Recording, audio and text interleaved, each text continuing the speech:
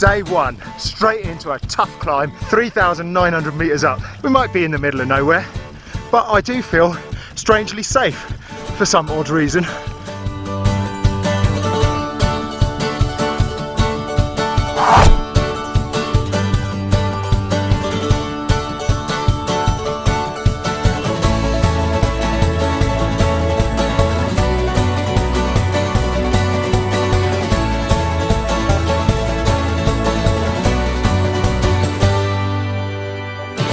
Couple of sections on the scramble where we'll need to sort of spot each other.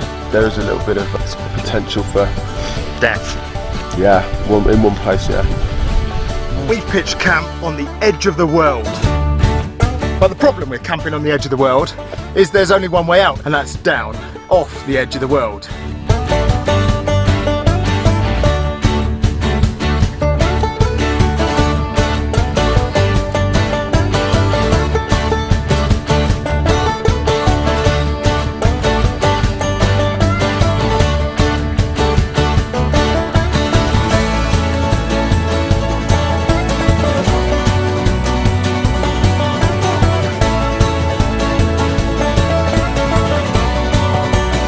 Well, that was about 2,000 meters of very, very difficult descent off the edge of the world, but it does finish in this.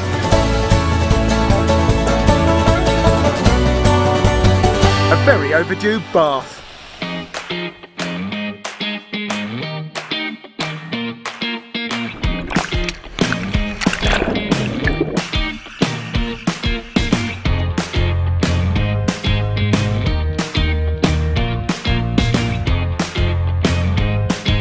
We've descended to the lowlands and somebody's left their heat turned up on max.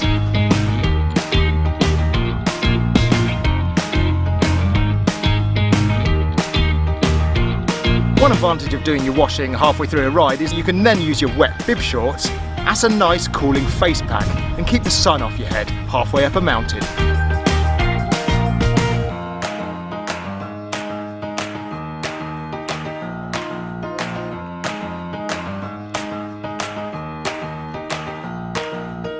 Ethiopia is always a really good place to get a bit of privacy as well, well away from prying eyes. So if you're wondering what the toilet facilities are like, they look like this. And I think you find the doors on toilets are very overrated.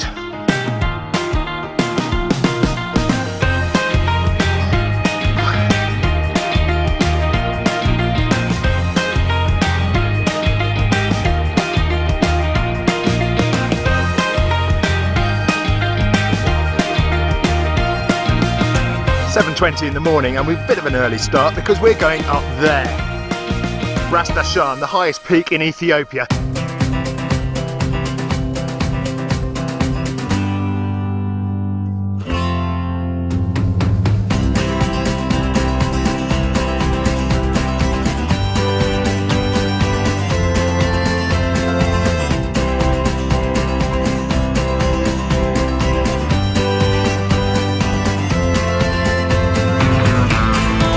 Well, we've broken 4,000 meters. We're more than halfway up the biggest mountain in Ethiopia. Pretty hard work, and I don't think it's going to get any harder. In fact, if it does, I'll eat my shoes.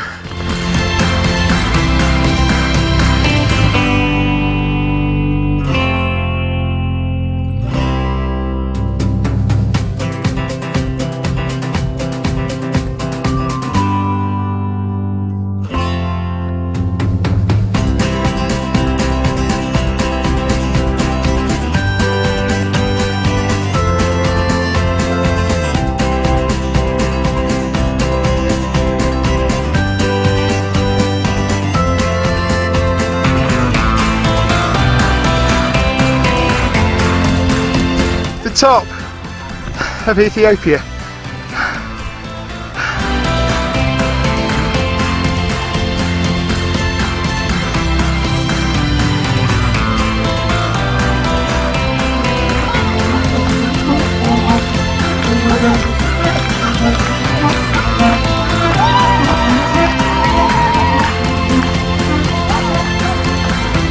Well, that's it, we're out of the mountains, no more sweating up big steep climbs. I can safely take off my cooling face pack. and all there is left to do is go and have something hearty to eat.